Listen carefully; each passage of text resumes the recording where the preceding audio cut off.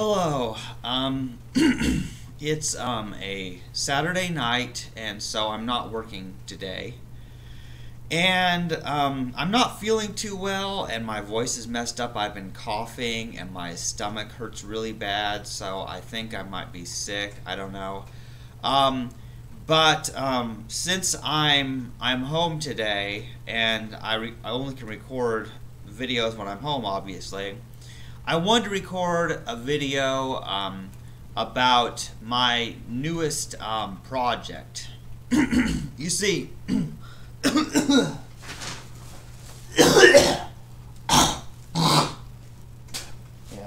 yeah. Oh, I wish I could be well when I record videos, but hey, I don't get to control life. Anyway, so. When I'm not working, I'm usually working on something at home. And my most recent project has been the newest book that I published. And so I'm going to share my screen and I'm going to show you the book that I just published as a Kindle book on Amazon. So I'm going to show you this here. If you go to Amazon and search for the Vow of Chastity, no, don't search for a burp. That's just a little side effect of the things I eat and drink. Anyway, if you go and search for the Vow of Chastity, well, that's the title of my book that I just published, and I published it under my new name, Chastity Rose, which is really Chastity White Rose, but you know how the middle name is not really used very much on most websites and in general. So I'm going to go to the page of this book, and I'm going to explain a few things about this book and why I wrote it. So anyway, you see the cover has white roses. Now, the white rose represents virginity and celibacy, you know, basically. So that's why it's become my symbol and why I named myself Chastity White Rose. So that's the cover, and this is the preview available to anybody, because white roses are pretty. And so there's the cover, and then there's just a little bit there, and you can go to Amazon and read this text here yourself. So anyway, it's for $2.99, the Kindle edition. Now I may need to update this book as I add more content and fix errors. And the thing is, I did not quite have enough pages to publish it as a paperback yet. I have to have a minimum of 24 pages for a paperback. So I'm still in the process of considering what content to add to that. However, there's a lot of interesting things on Amazon, but I'll get distracted if I look too much at that. But anyway, this is the latest book I've published, and so I'm going to share a few words about why I wrote this book. And basically, actually, you can see my art this way. Yeah, I'm wearing my art shirt. So anyway, I wrote this book. I started writing it probably in the fall of 2019 because I was getting increasingly frustrated at certain things in general. The things people say to asexual people or people who've chosen celibacy are just completely ridiculous. In fact, you should check out the video Asexual Bingo by Swank Ivy to get an idea of what I'm talking about. People say some crazy stuff. However, what really inspired me to go ahead and continue working on this book was a very annoying coworker who I won't mention her name, but who was constantly always getting nosy and asking other people about the relationships and if they're going to get married or if they had had kids, or if they bought their girlfriend something for Christmas or whatever, you know. So I mean, she said weird things to me. She says all kinds of rude things to this other guy constantly. It's very bizarre. But anyway, because of the rudeness of people and the fact that they continually make it their business to get involved in people's sexual relationships or lack thereof, you know, I decided, you know what, I really need to have a book.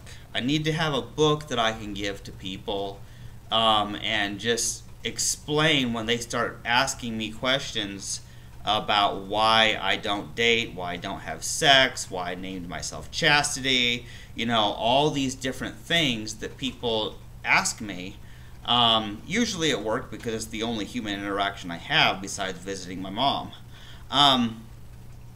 And I decided that I need to have a book. So the goal is, of course, to eventually have a paperback version of this book.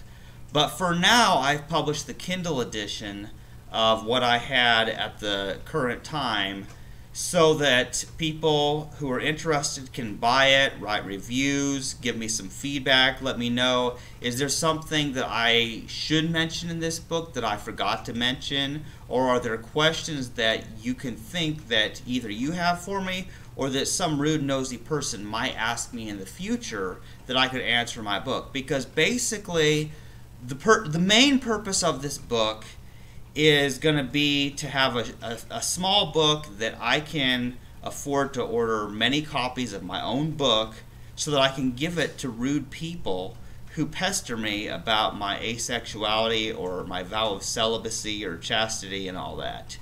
So that's the main purpose, is just to have a book to throw at people to get rid of them. And that's what I was telling Monique in my recent recording with her. So I'm going to continue working on that, and until I can get a good paperback.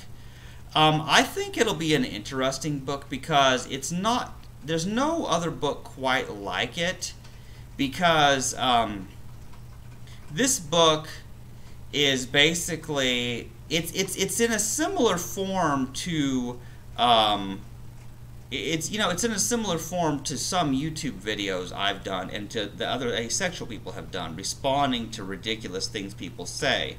But the basic summary of this book is that I'm going to be mentioning several reasons why I don't want to have sex.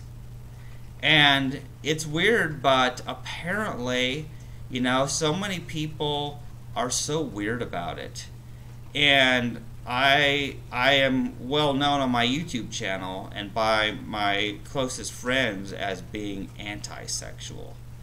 And I have been reading this book also. I bought this book well over 10 years ago, I'm pretty sure by now, by Julie Sandra Decker, called The Invisible Orientation, An Introduction to Asexuality.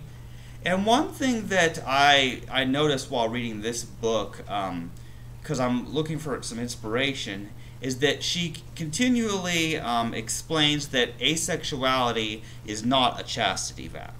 Which is true, because, you know, a lot of people are asexual and that they lack sexual attraction, but they're not necessarily vowing to be a virgin for life or vowing to never have sex for their life.